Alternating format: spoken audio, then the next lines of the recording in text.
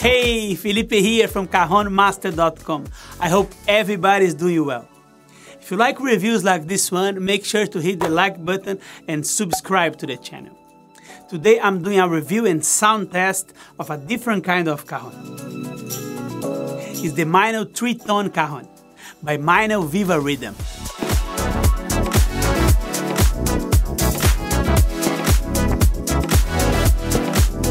It's a different kind because it has 3 different sounds in the front plate. So without further ado, let's check the Meinl website to see the specifications.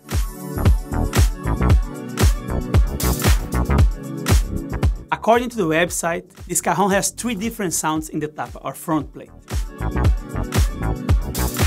Snare cajon in the left side with 1 internal snare wire. Bongo cajon in the right side. And Peruvian cajon from the middle to the lower part of the front plate.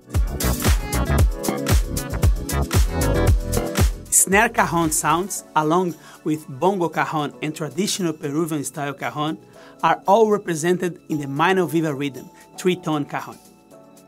Each playing surface is defined by a different sound option to give players the ultimate cajon experience. Let's see. The body of the cajon is made of Baltic birch, similar to other snare cajons from Meinl.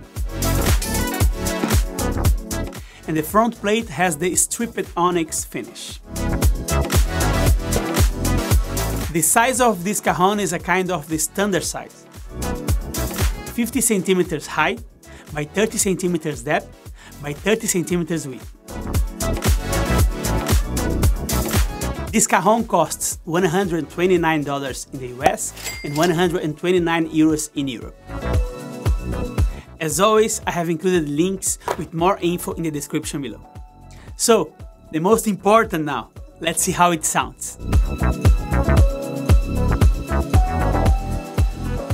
I'm recording this review with 4 microphones, the ones I normally use: the Shure SM57 in the front plate, the Shure Beta 52 in the back, and for the room I'm using a pair of Behringer C2 overheads.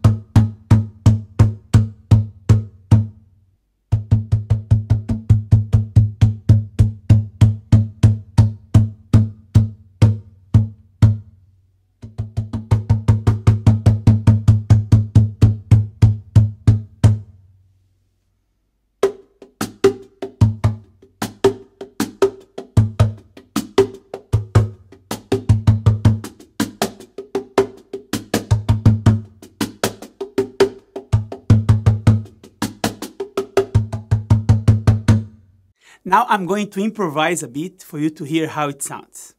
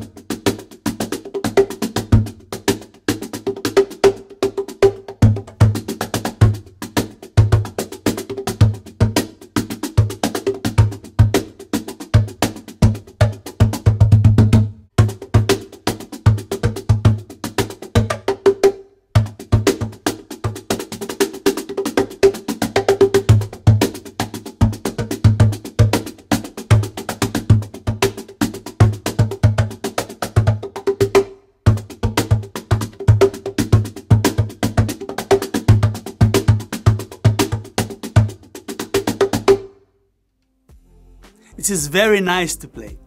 It's interesting because you have these three very different sounds and completely separated. Actually, this is a percussion instrument in a cajon body. And if you listen back to what I just played with the eyes closed, you hear three different instruments played at the same time. Let's start with the bongo sound in the right side. It's very crispy and controlled.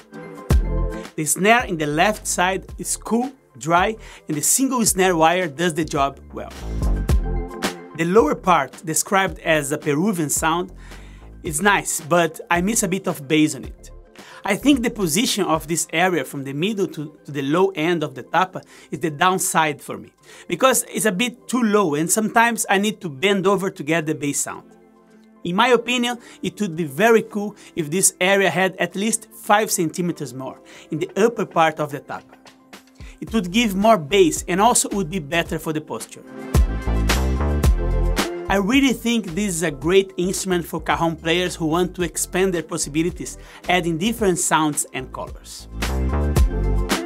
And the price is good. I think 129 euros or $129, it's very good. As I said, it's nice to play and I'm going to explore it more. If you like this cajon and you want to buy it, you can use the links I have included in the description below. Please leave your comment below with your opinions about this cajon and other cajons. It's very important for me to know your opinion. And if you want to start playing the cajon, you can check out my free cajon starter course at cajonmaster.com. Make sure to like the video, subscribe to the channel, and hit the bell icon to receive notifications when I upload new videos. Thanks a lot for watching. I'll see you next time with another video. Take care.